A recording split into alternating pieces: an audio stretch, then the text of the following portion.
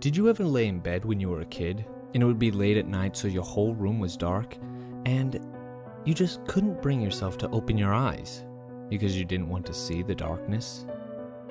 And when you finally did, you felt all shaky and wanted to cover yourself with your blanket and just wish morning would come. I'm sure we've all felt that feeling. I know I have.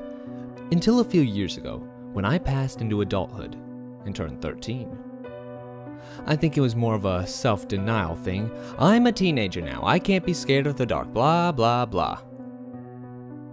I guess I feel even more stupid now, considering that I'm freaking 16 years old and still sometimes get this feeling.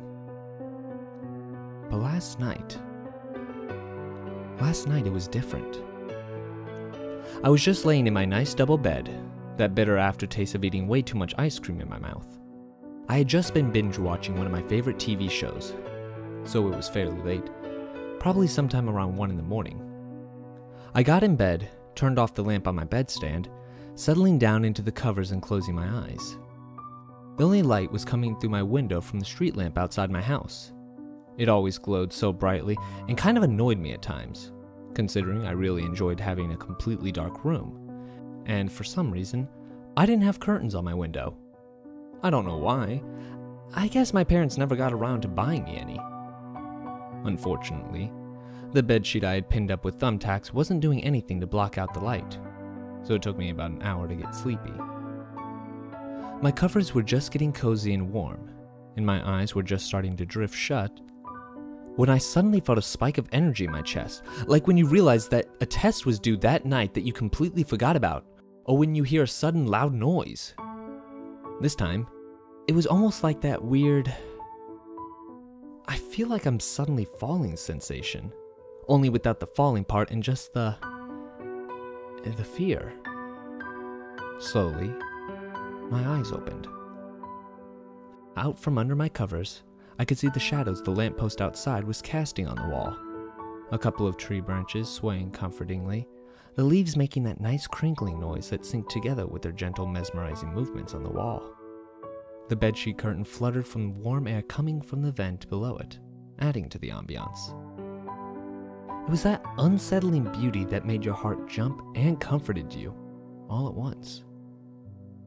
I watched it for a few seconds, inexplicably unmotivated to close my eyes. However, my bodily functions won over my strange mentality, and my eyes began to close again, and I began to drift off once more.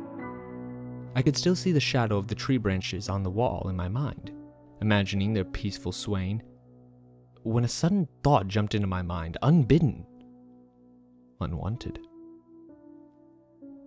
What if there's something in the room with me? I don't know why I thought this. I wasn't the kind of person who was scared of monsters of the dark. At least not anymore. I guess for some reason, my half-asleep brain was trying to psych me out.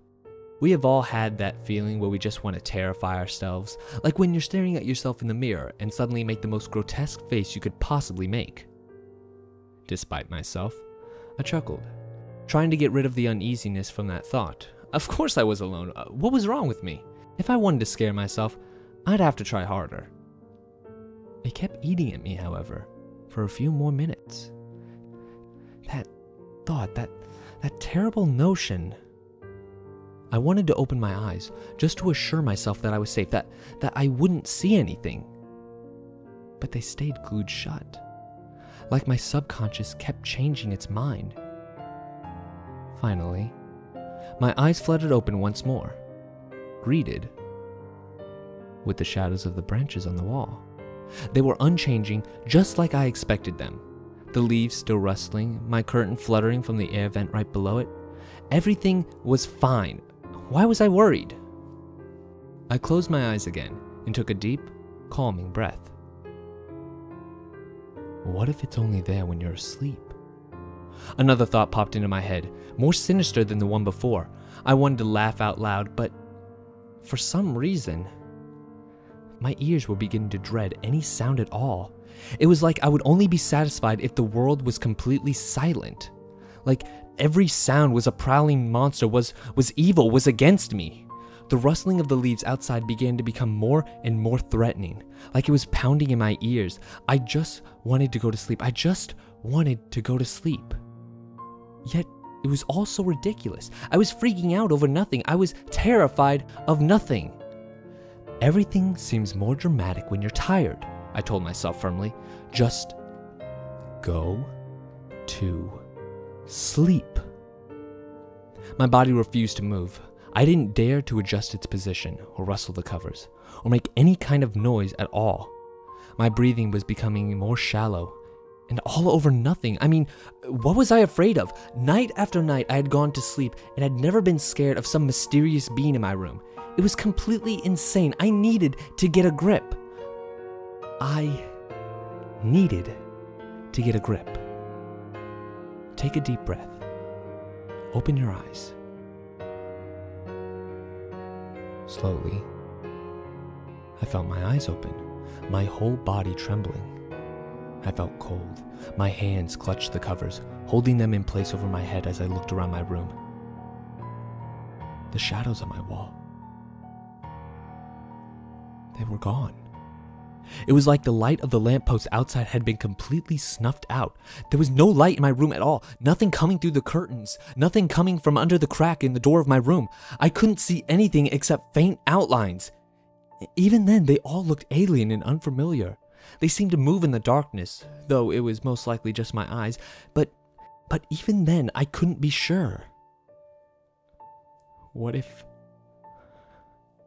it's only there when it thinks you're asleep? I couldn't breathe. Fear crippled me. None of this made sense. Why was the light gone? Why the hell was the light gone? Then another thought came to my mind. Except it wasn't wicked. It was a desperate clutch at a lifeline. Pretend you're asleep. It doesn't know that you know yet. My eyes clamped shut and I forced myself to regulate my breathing, trying to feign sleep as much as possible. Shift slightly and sigh, just like something who's sleeping would. Don't sneeze, don't cough, don't even sniff, don't swallow. Sleepers don't swallow. I felt tears prick my eyes. I felt my whole body tense, but I forced myself to relax, to lay there like someone who was sleeping. Just breathe, just breathe. You're scared over nothing. You are scared over nothing. What was that? Something creaked, the sound ringing like 1,000 thunderbolts cracking in my ears. It was so loud and sudden that I flinched. I flinched. Sleepers don't flinch. So, I waited. I waited in the dead silence for another creak, for something to realize that I wasn't asleep. But there was nothing there. Absolutely nothing. I don't remember when I fell asleep, but I remember waking up the next morning feeling shaky. I reached up to rub my face with my hands as I slid out of bed, relishing the light pouring through the window that morning. I couldn't believe that I, a 16-year-old, had been so scared of a simple creak. It was only when I began to make my bed that I noticed something on the other side of it. The side that I never slept on. The pillow on that side had a head-sized dent in it, like someone had been sleeping there. I thought maybe I had rolled around last night and didn't know it. But then again, I couldn't tell. It had happened when I was asleep.